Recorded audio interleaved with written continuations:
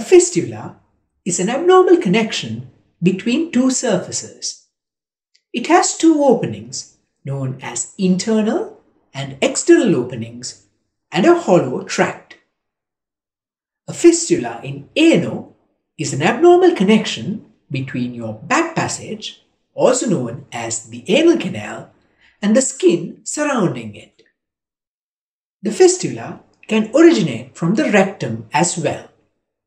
Rarely, it may open into other body parts like the vagina or the urinary tract.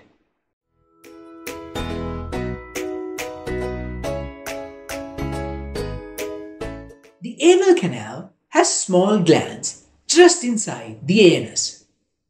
Sometimes these glands can get blocked. When one of these blocked glands gets infected, it forms an abscess. As an abscess gets bigger, it may tunnel under the surface. This will form a fistula, leading from the anal canal and extending to the skin surrounding your anus. A fistula can occur in certain conditions. In Crohn's disease, there is ongoing inflammation in the skin surrounding your back passage. Radiation therapy for cancer can also cause some changes in the skin in that area. Rarely, injury to the anal canal, surgery, cancer, tuberculosis, and HIV infection can also cause a fistula.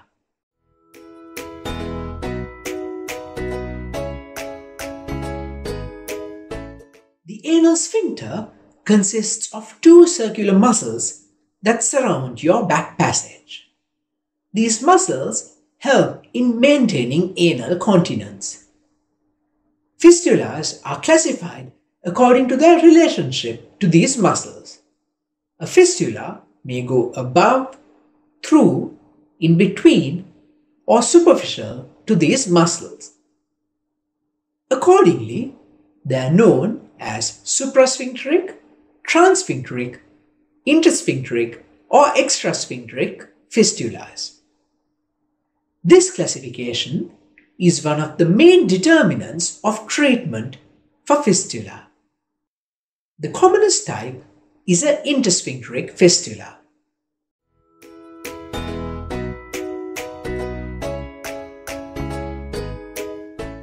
Pain in or near your back passage is one of the commonest symptoms of a fistula. You may also notice the passage of blood or pus from one of the openings. This may be intermittent.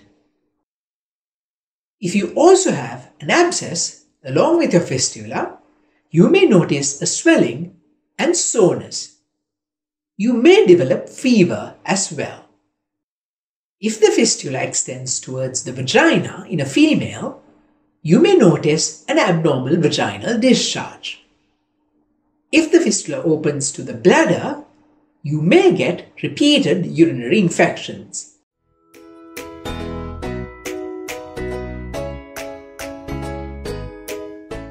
If your doctor suspects a fistula, he will examine your back passage to look for certain features. The external opening will be found near the back passage. This will often discharge pus or blood.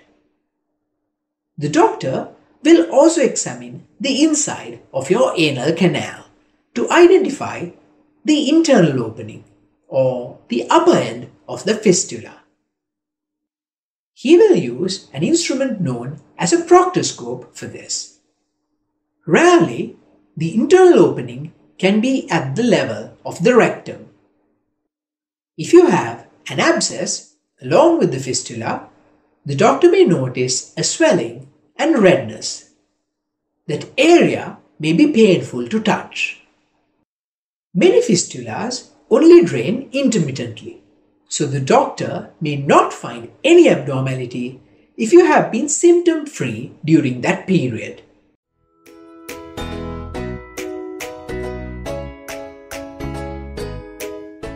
Most fistulas are diagnosed based on what the doctor finds when he talks to you and when he examines you.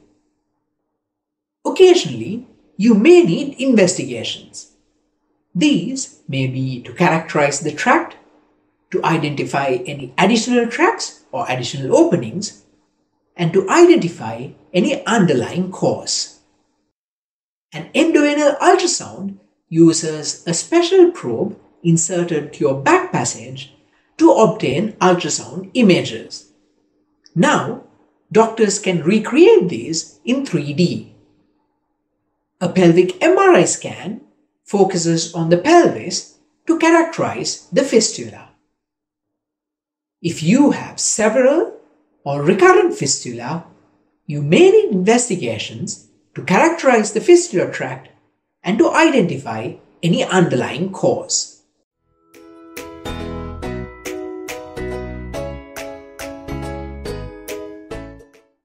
There is no medical treatment to cure a fistula occurring in an otherwise healthy person. So if you have a fistula, you will need surgery. Like I mentioned earlier, the pathway of the tract is one of the main determinants of the treatment. A short fistula with minimal involvement of the anal sphincter muscles may be treated with a fistulotomy. During this procedure, the fistula tract is opened up to join the internal and the external openings. This creates a groove that heals from the inside out. This procedure has a long history and a good success rate. The disadvantage is that this damages some muscle fibers of the anal sphincter. So this is not suitable for all fistula. A seton is a thread that is inserted into the fistula. There are two main types of setons. A drainage seton is used to ensure that the pus inside the fistula drains out and doesn't cause an abscess. This allows the infection and inflammation to settle. A cutting seton is used to cut the tissue slowly so that it may heal at the same time.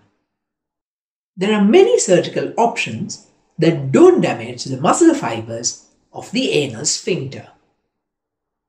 In flap surgery, healthy tissue from the anal canal is used to close the internal opening.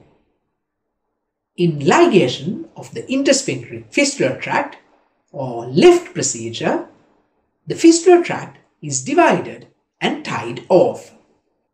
Newer techniques in the management of fistula include video-assisted fistula treatment, also known as VAFT, and laser treatment.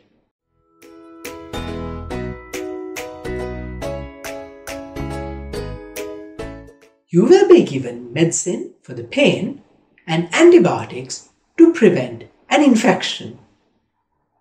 Pain will also be improved with warm baths or sitz baths.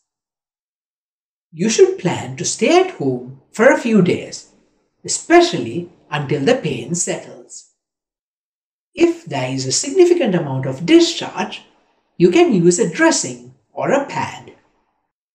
You must drink plenty of water to maintain your hydration. An appropriate stool softener will be given to you, especially if you're constipated, and also because some pain medicine can cause constipation. If you feel unwell, develop pain or fever, or notice bleeding, you need to contact your doctor immediately.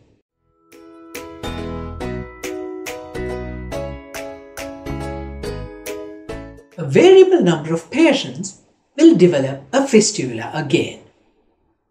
This may be at the same site or at a different site. The risk of developing a second fistula depends on a number of factors. The underlying condition. For example, patients with Crohn's disease get fistula repeatedly. The nature of the first fistula. If the fistula had multiple tracts, known as a complex fistula, you are at a higher risk of getting a second fistula. And the treatment used for the first fistula. Like I mentioned earlier, if you develop a second fistula, you will need tests to characterize the fistula tract and to identify any underlying cause before you have treatment. If you would like to know more about this or have any questions, please leave a comment below. You could also comment on any topics you would like me to cover in the future. Thank you.